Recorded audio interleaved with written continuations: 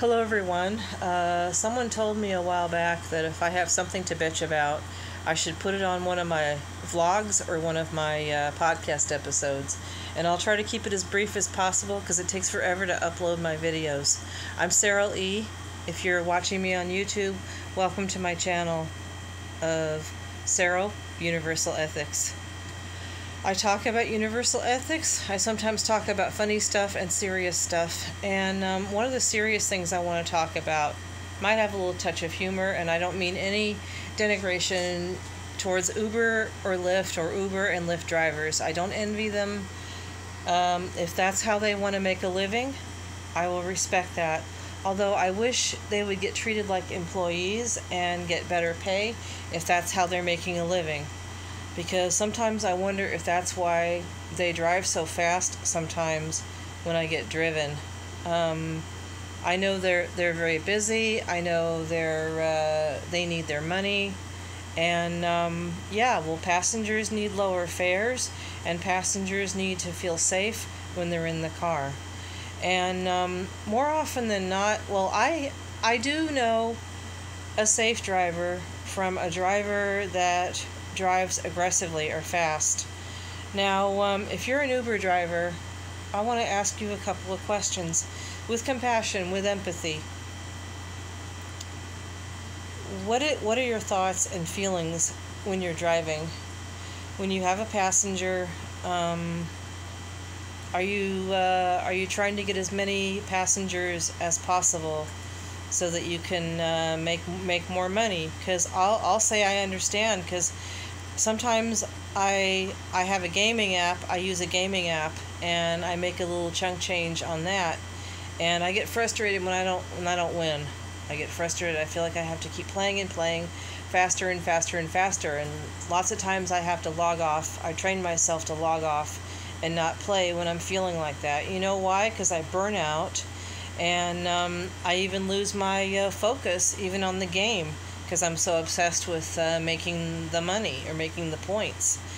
If you feel that way about driving, that can put a passenger in danger. Even if you're not an Uber driver, even if you're walking, when you're on foot, I know even as a pedestrian, I'm not someone who drives, but I used to ride a bicycle. And I would get frustrated when people got in my way, but I had to follow a rule of thumb. And maybe I'm more vulnerable and I identify with bicyclists and pedestrians more because I'm on a bike. But when you have walls around you and you have insulation, you might not identify too much with other people outside your car. I guess me on my bike, I identified because I could still run pedestrians over. I would get frustrated sometimes when pedestrians took a while to cross the street, but I had to remember that didn't give me any right to look at them aggressively as if to say, "Hurry up, come on," not mutter under my breath, not huff and puff, and not lean on my bike like I wanna go, because I knew that was gonna look threatening to them. And by the way, my Uber driver last night, I think, almost ran over a pedestrian right on the boulevard nearby as we were making a left turn. I think if it had been me, I would have waited for them to cross, because we made like a left turn around the pedestrian, and I was so scared we were going to run over that pedestrian. And the driver did not drive too fast, on my way to my destination. Not that one. But I notice a pattern when people drive fast, when I'm being driven. They are in a big hurry to get around a car that is driving too slow, whether it's on the freeway or on the streets. They are trying to get around all the traffic. And I understand if they need to get around the traffic. I might do the same thing. If I were in their position, I might do the same thing. I might try and drive around the traffic. But I swear I can't help but wonder if they're like, I need to get around, you're in my way, like that. And when they do that, I notice that they jerk when they start moving. They jerk when they hit, and then they gun the gas pedal, and I wonder if we're gonna, hit another car or hit a pedestrian or make a wrong turn somehow and get us hurt or whatever. And it's especially dangerous to me when we're on the freeway. So I don't know. I don't want to preach. I don't want to tell people what to do, but I wanna talk about mindfulness when we're in a hurry. And if we're riding with someone driving like that, if we feel unsafe, I don't think that's crazy.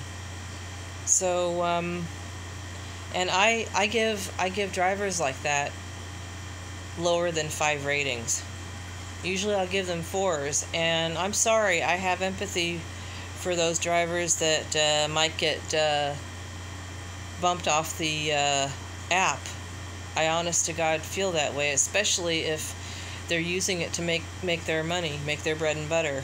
But safety first. Is it money? At least if you get, now this sounds really harsh, if you get kicked out of your apartment because you're not making enough money and you're living on the street, you're still alive. You're not in an accident and maimed for life and dead or in a wheelchair. At least you're not out on the street in a wheelchair. You still got your 2 legs and you're still walking. I'm serious. I don't want to end up in a wheelchair, end up, with my neck broken or whatever because someone is in a hurry to get around another car. And then fast driving, I used to ride with a fast driver, but I'll tell you something, they knew how to drive fast. They knew when to slow down, they knew when to turn, and when to drive fast. Not when there's millions of cars driving around them, and not when they have to make sudden turns or stop fast or drive around other cars.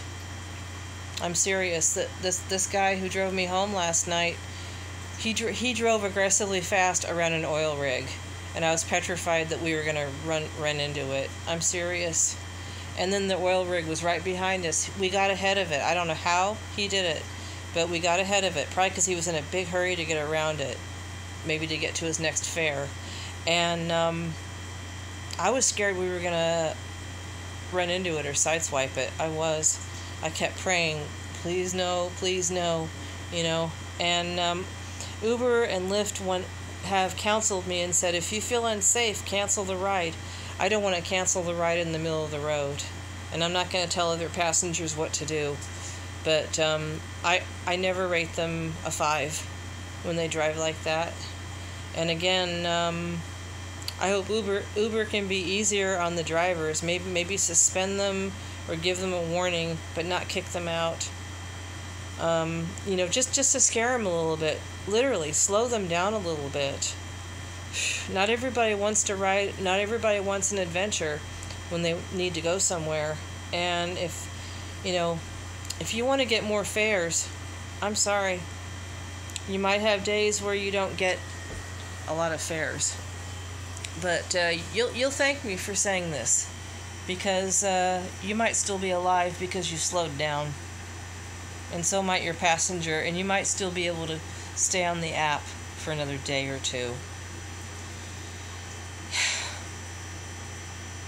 And I have things to say about Uber for being a little too hard and perfunctory about kicking people out, kicking passengers out or kicking drivers out so fast. It's about discipline, you guys, not punishment. Hate the problem, not the person. Be safe, everyone, and drive safe and ride safe.